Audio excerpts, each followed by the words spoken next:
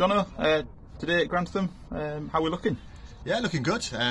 Obviously, trying to rebuild confidence over the last few training sessions after a few defeats, and we're looking to bounce back today with a reaction in the performance and obviously the result. Obviously 11 days off, chance to recuperate, chance to look at some new players, but we've not really got anywhere. Yeah, no. Very frustrating 10 days or so since the last game. Frustrating for obviously the fans who want to see new players come in, but probably more frustrating for us.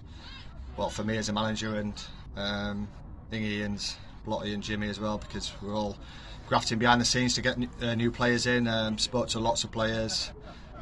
Thought we'd had quite a few through the door, and last minute, for different reasons, it didn't materialise. So yeah, really disappointed. Obviously, it'd be nice to get some new players in for the fans. I totally appreciate that, but at the end of the day, if they don't want to come for different reasons, money, distance and stuff like that, then we don't really want them. We only want players who want to play.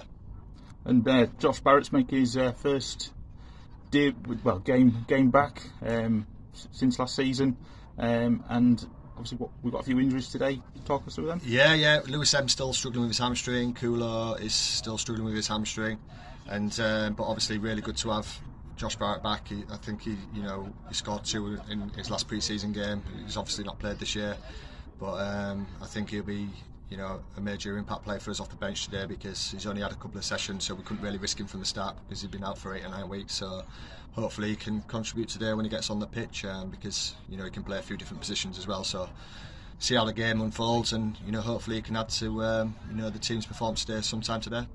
Cheers, Jono. Good luck today. Pleasure.